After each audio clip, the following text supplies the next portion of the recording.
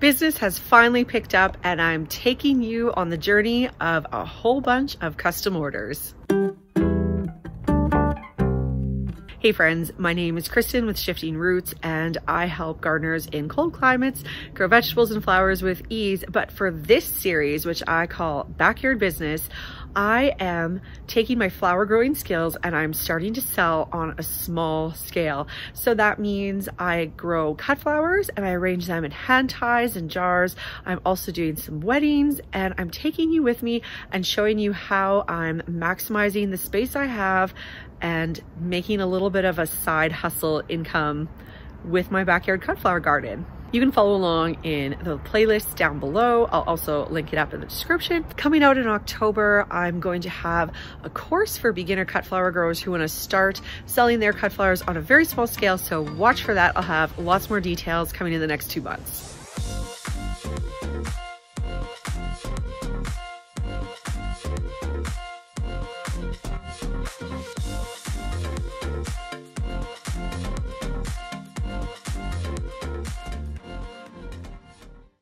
So it's really exciting that my business is finally getting to the point where I don't have to hustle quite so hard. I mean, I still gotta hustle. It's still the first year of business, but I'm finally starting to get some orders where people just out of the blue message me and say, hey, can I order something for this day? Here's my budget. And we go. So this weekend we had 4 of those. First of all, I'm getting some buckets of flowers ready for a women's circle who wants to make flower crowns. Then we have a $20 hand tie. I'm also making an order for one of my friends, although I think I'm gonna do a mason jar for her. She didn't specify. And then finally, this one is a freebie, but it is a well-deserved freebie. I met someone who had a lily patch and they wanted to get rid of some of their lilies. So she sent me home with like giant clumps of Asiatic lilies, and I've been looking into buying lilies. Kind of the cheapest I can find them is $3 a clump, so I'm sure I walked away with at least $200 worth of lilies, if not more. I haven't counted them. So she is definitely getting a thank you bouquet from yours truly. And then to top it all off, it's also photo shoot week. So what photo shoot week is I'm okay with photography, but y'all gotta get someone to take pictures of you, and not just like pictures where you do the self timer and, you know, do what you can. It's nice to get pictures that like are from a professional photographer. They tell your story. You can be relaxed. You can change into different outfits. And so these are things that I'll use some of them now, but I'll actually use them all throughout the winter. I'll use them in promotional materials. I'll use them in social media, like YouTube thumbnails, you name it. These pictures definitely get used. So crazy week, let's get busy and get those orders ready.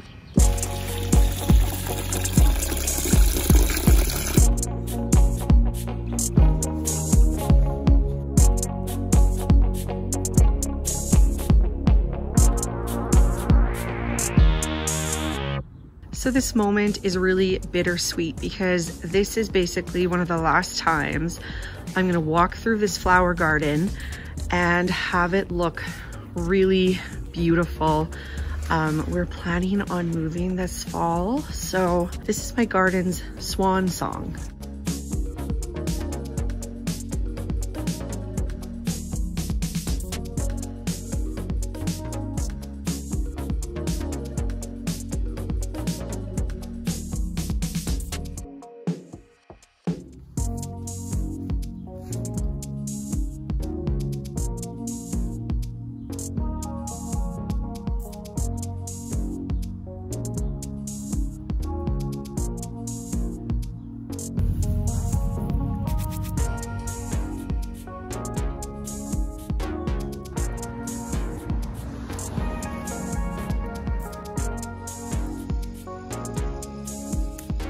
There's never a dull moment when you're working with flowers. Look who I found here. We'll have to get this guy off. So I'm rethinking my strategy for how I'm gonna give this to the customer. With all these short stems, it just looks really condensed in that big block bucket. So instead, I'm gonna use... Mommy. Hi, sweetie. I'm Mini Queen. Yeah. I'm gonna use these small containers and just give her a couple of them. And I think that'll work better. And as usual, don't mind the child sounds in the background.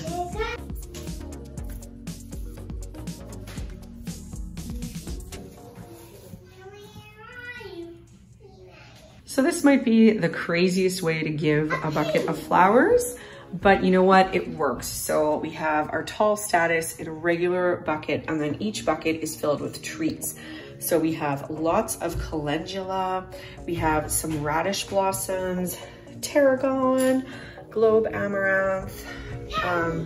I feel like these will look really pretty in the flower crowns, even if, you know, they're a little bit spent, but I think they'll have that nice texture.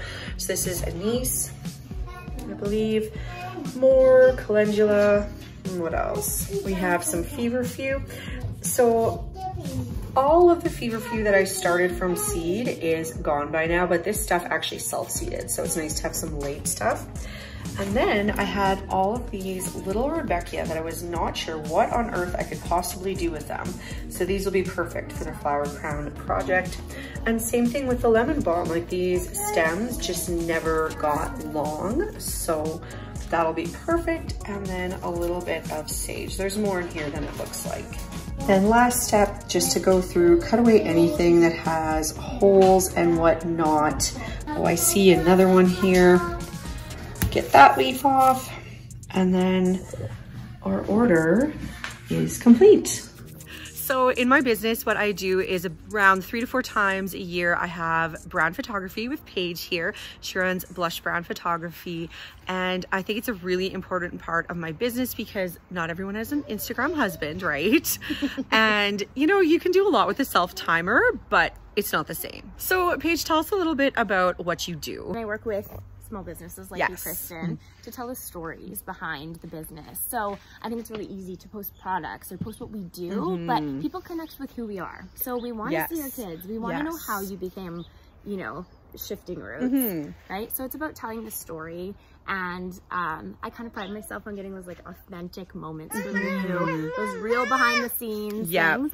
And so yeah, so I work with just small businesses and tell their stories. But finding someone you trust and vibe with is not easy. So like, what would you say about that? Well, I think it takes time. Work with the same photographer. Don't give up on them if the first time that you work together, it's not exactly what you want. I mean, I think back to our first shoot.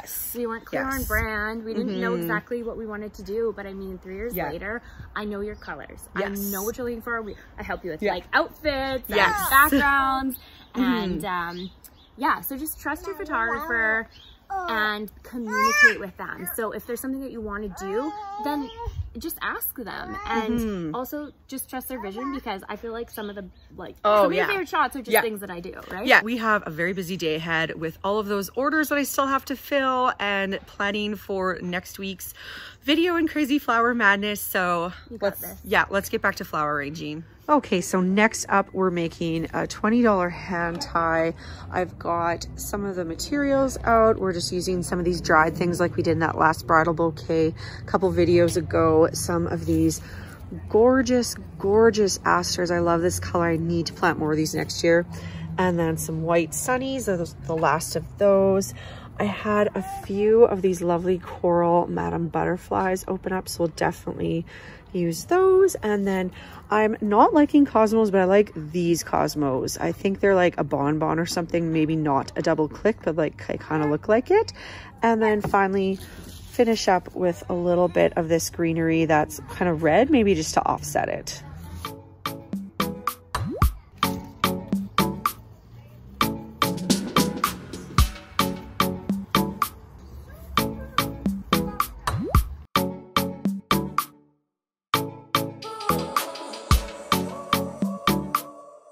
And final bouquet. I always like putting a lot of greenery in my bouquets so that even though it's $20, it looks like it's pretty substantial, and like that would be pretty nice in the vase.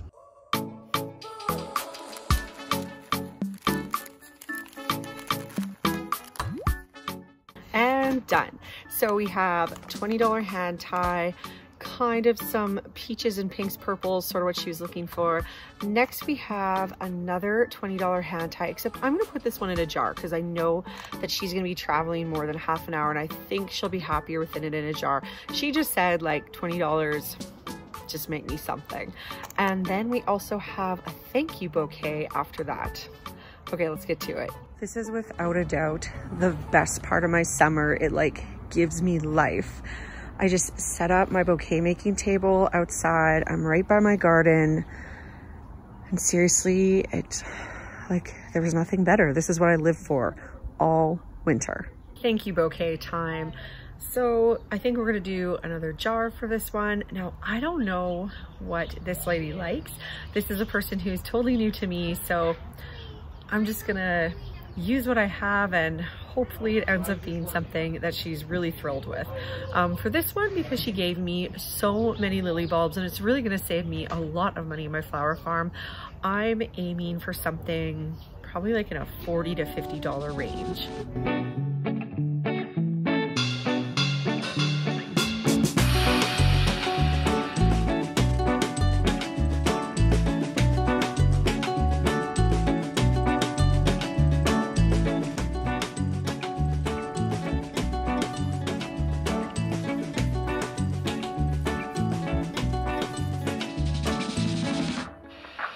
I think that is it. You know, this one I found a little more challenging to deal with.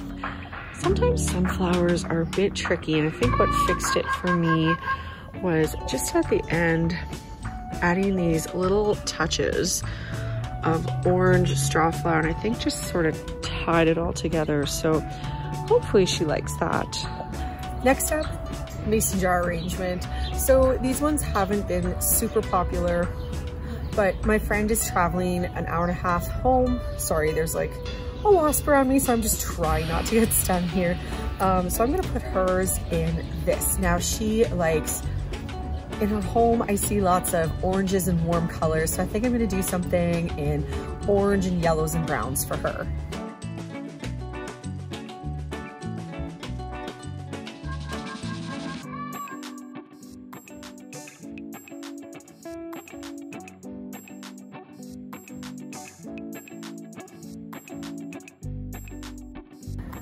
And done. So nice bouquet with some white sunflowers. We've got the orange amaranth, a little bit of goldenrod. I have some of these spidery type of asters in here, a few greens, a little bit of that frosted explosion glass, and just a nice, pretty fall arrangement.